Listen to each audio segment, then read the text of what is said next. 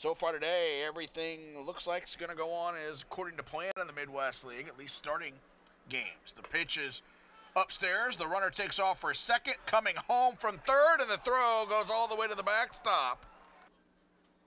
Cedar Rapids is in town on Monday, and this pitch is driven out to right field. Carlson and Plummer going back. Carlson has it over his head. This ball will bounce and roll around. Odell streaking from second to third. He's in with a two-run triple, and it's 9-1. Pitch home. Popped up on the infield. Catcher Pena lets the third baseman take it. He doesn't make the catch. That's a hit. Now coming home is Denton, and he's going to score. Plummer ends up at second. Could be available for an inning tomorrow since he doesn't start until Wednesday. This one's going to go off the mid of the catcher all the way to the backstop and will score the run.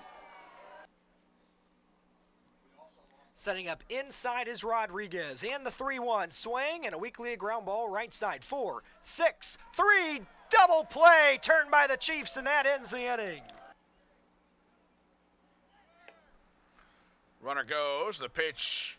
It's a ball, and Yepes steals second. He used the swim move there. There's a wild pitch. That'll bring home a run. It's 9-3. In case he can't get the final out. This one's floated out to center. Looks like he will get that final out. Adele is there, makes the catch.